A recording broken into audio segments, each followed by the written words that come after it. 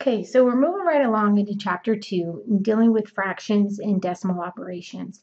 And one of the things that you need to have is more of a positive attitude to fractions. And you don't want to just say, oh, I hate fractions, because that's automatically going to put a block for you to receive information. And I think you're going to like this first section because it deals with stuff that you have already seen before, just like some of the stuff in chapter 1. You've seen a lot of this stuff. So here we go. 2.1, adding and subtracting fractions.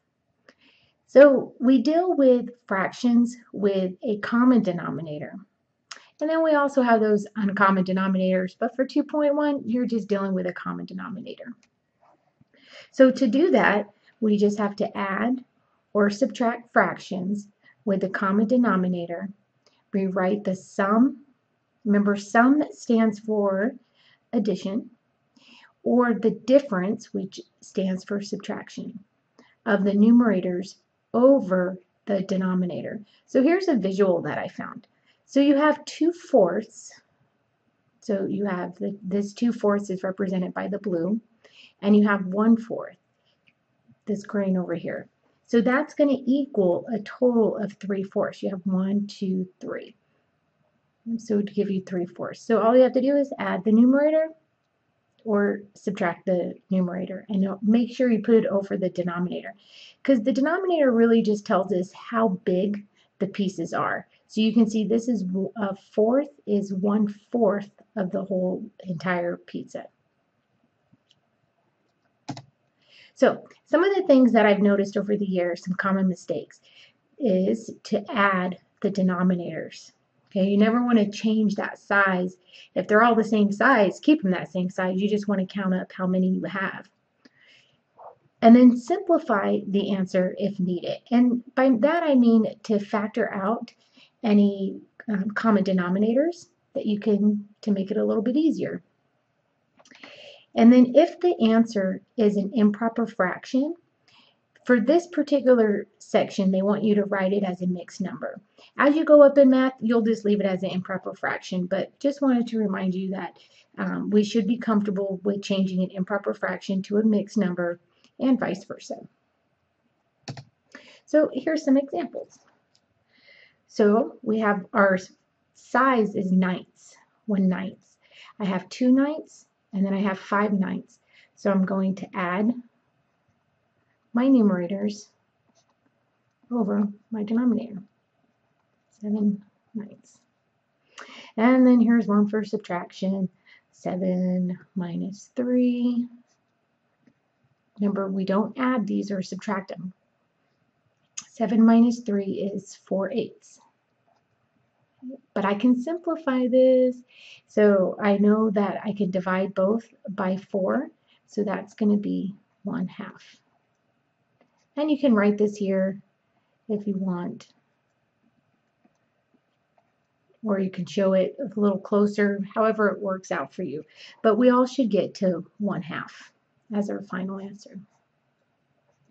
So they were probably thinking, the textbook publishers were like, this is a little bit too easy for 6th graders, so we're going to add a little bit more of a challenge to it. And so we talk about evaluating expressions. And an expression, we'll get to what that definition is, but it's a little bit of algebra. And again, the variable definition, you've seen this before. But as we go through the year, you're going to be getting introduced more to some algebra functions that you probably haven't seen. So here we go. The basic of algebra is that you have a variable, and that's just a letter used to represent one or more numbers.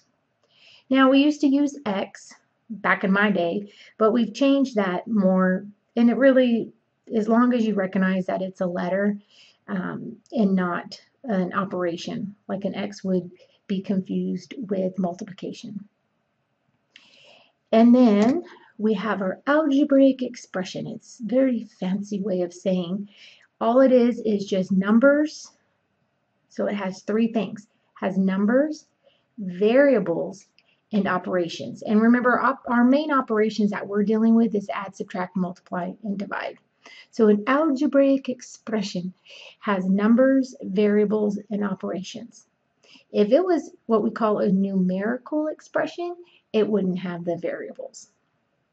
But with an algebraic expression, we need to do something with it.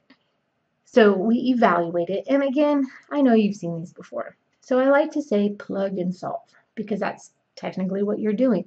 They're going to give you a value for that variable, and all you need to do is plug it into the expression and solve it.